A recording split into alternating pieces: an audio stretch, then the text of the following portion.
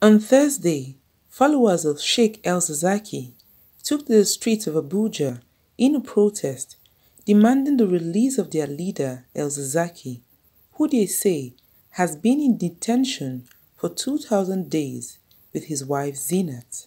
A follower of Sheik ZAKZAKY, the detained leader of the Islamic movement, who has been under illegal detention for 2,000 days now. Today marks the 2,000 days of illegal detention. This is a person, him and his wife, a couple that Nigerian army under the order of the President of Nigeria. Abdullahi Musa, who is a follower of Sheik ZAKZAKY, speaking on the violation of human rights, stated that the police are responsible for killing the protesters on the 22nd of July 2019, where a reporter's life was claimed.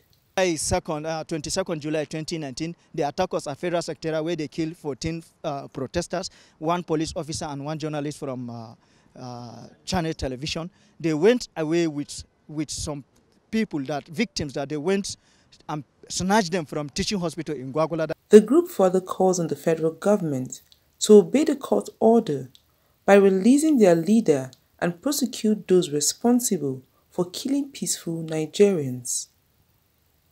They also revealed that one of Sheik's followers, Yehuza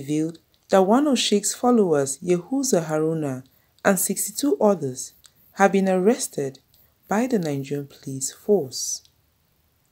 From Abuja, Mavis Ako, Captain TV News.